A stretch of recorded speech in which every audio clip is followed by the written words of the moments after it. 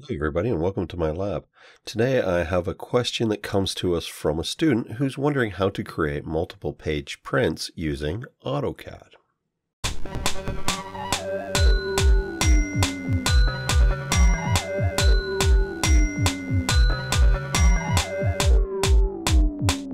Okay, welcome back everybody. So here we have our week 8 lab. It doesn't really matter what it is, but the idea is that I have 4 layout tabs as well as my model space. And what we want to do is we want to create a single PDF.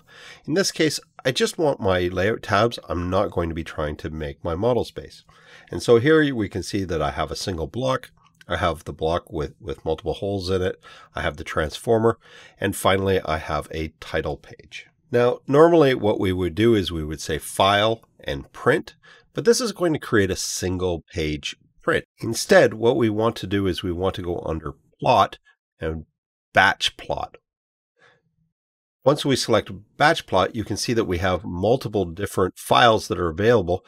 And even though I have 2 drawings open, I could include both of those drawings, or I can deselect what I don't want.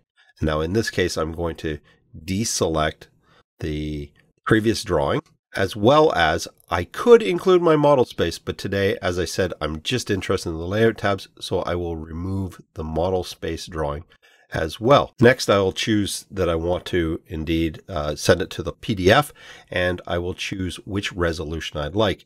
Now, this does make marking for me a lot easier because all of your drawings are in one layout tab, and we can go ahead and save the file. Okay, so select the location, and this is somewhat irrelevant. It doesn't matter if we save the sheets, but in this case we will, and we'll publish it. Now, this will happen in the background. It can take quite some time, depending on how many sheets you have, the quality that you've selected, how much detail there is. It can be quite a long process, and so we need to be patient with it. But assured, it will give us a pop-up when it's ready. Next, we're able to check that the plot did work properly. We can see that all 4 pages in this case were plotted. And then we can go to our directory where we've saved that file.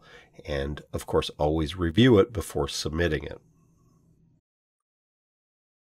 And so here we can see my title page. Looks right. Our transformer, our second block. And finally, we can scroll down to page number 4. And there's our simple block. Okay.